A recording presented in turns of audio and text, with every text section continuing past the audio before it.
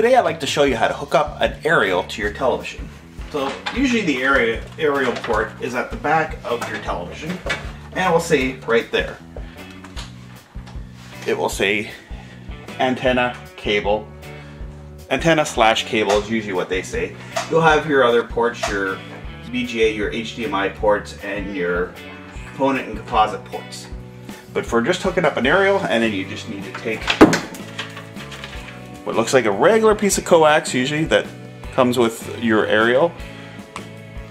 Or sometimes you'll have one of these old UHF loop antennas, and it'll be connected with the two ports like that. This is just a push-on one, so you just simply push it to the back of your TV. And then get the aerial up, mounted high on something, preferably in a window, but this will work. This is a UHF, which is called a UHF loop antenna. But if I put this outside, I would probably still receive my local channels with it.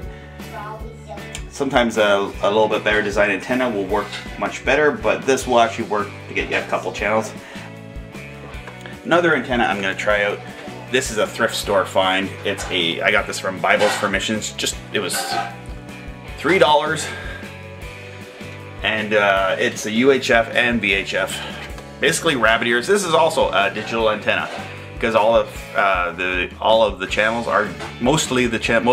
are digital, so this will work. You don't have to worry about, oh, it has to be a digital antenna. An antenna is an antenna. It'll work.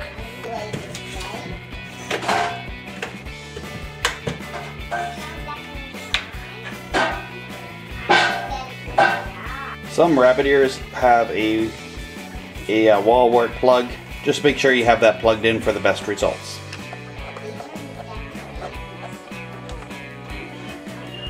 So take your remote and find the menu button on the remote, and you usually have these arrows, kind of like a joystick with an enter in the middle.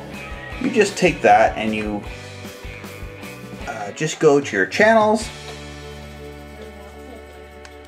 and find where it says auto channel search is usually the option, and you select that and make sure that you've selected your antenna, not cable. You got your antenna selected on that, and it will begin to scan for your channels.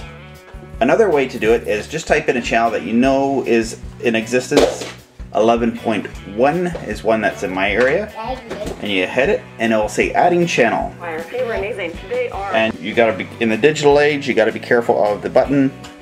It usually has the dash on it, so you want to make sure you type in the channel number plus the sub channel. Even if it's sub channel -1, you want to make sure you enter that in. That's a quick and easy way that, say if you just want to scan in 1 or 2 channels and not go through a 20-minute scan, you want to watch something right away, just go, in this case, channel 11-.1,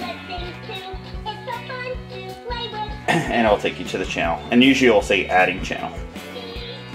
A helpful button on your remote as well is usually the info button, and if you hit that, it will take you to all of your digital information, and it'll tell you if the signal quality is good, and it'll also show you the EPG information.